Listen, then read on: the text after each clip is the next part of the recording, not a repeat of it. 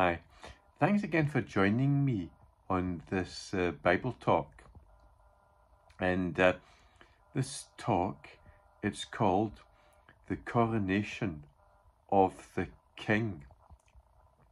And yes, it's great to have people watching the video from hopefully all over the world. Now, I live in the United Kingdom, and obviously in the UK in a couple of days, we're going to have a coronation ceremony for King Charles. Now, at the coronation, he doesn't actually just become king at the coronation because he's already king. He became king on the 8th of September, just at the same time as his mother passed on, Queen Elizabeth. So let's pray for King Charles, that he'll just know the Lord's blessings and he can just guide this country and just be a good Christian example to this country, just as his mother was. That's King Charles. So even though we're going to have this coronation ceremony, it doesn't actually make Charles the king because he's already king. And but what we're doing is we're celebrating him becoming king, and we're just recognizing King Charles as the king. And I'd just like to read some verses now from the Bible, and this is actually about another king who we want to recognize. And it's talking about Jesus, and this is Philippians chapter 2, verses 9 to 11, and it says,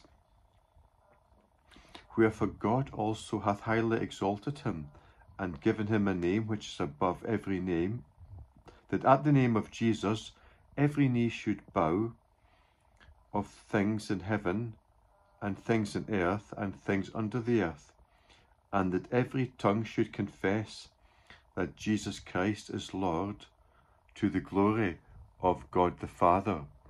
Amen." So just like Charles, he's already king of the United Kingdom, and I think the Commonwealth as well. And the coronation is just going to recognize him as being king.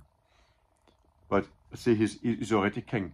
And when you look at Jesus, he's already king. Now, whether or not people want to make Jesus the king of their own lives, to crown him as Lord and Saviour and King in their own lives, it doesn't change the fact that Jesus is king.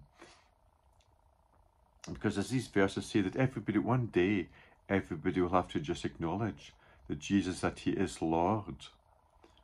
They'll have to acknowledge his kingship. So Jesus, he is king, whether or not people want to crown him kings in their own individual lives. So somebody would say, well, Jesus, he's not my king. You know, I do my own thing. I don't need Jesus as my king. It doesn't change anything. Or they might not believe in Jesus. They might say, well, Jesus, he was just a good person. He's not really King of Kings and Lord of Lords. He's not really Son of God. Now, people might say that. It doesn't change anything. Jesus, he is King. He is God the Son. He is Son of God. And one day every knee shall bow before Jesus. But it's so much better to, on an individual basis, acknowledge Jesus as your own king now, and for me to acknowledge Jesus as my own king now, which I do. So much better to do it voluntarily than have to realize that one day that, well, we were wrong to reject Jesus. And isn't it great that Jesus, the King of Kings and Lord of Lords, he's been knocking on the door of our lives. And it says in Revelation 3:20, if we open the doors of our lives to him, accept him as our own personal Saviour and Lord, he will come into our lives to be king of our lives. So we know this king on an individual basis, who forgives our sins, and he changes our lives so that we can then just live his way and just be blessed by him.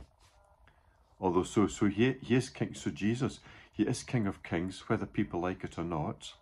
But it's just so much better because he's a good God. He's loving and merciful. He died for each one of us.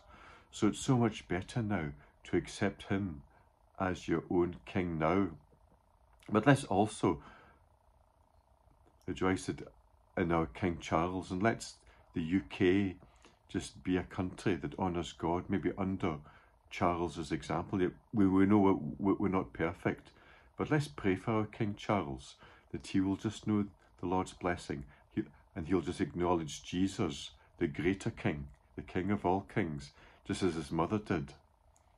So hope you enjoy it. If you're in the UK, I hope you enjoy the coronation. I'll be watching it, sure, but I'll be watching it on TV, and that just to watch it as a great day for our country in that. And yeah, so thanks for following me on this Bible talk, and God bless you.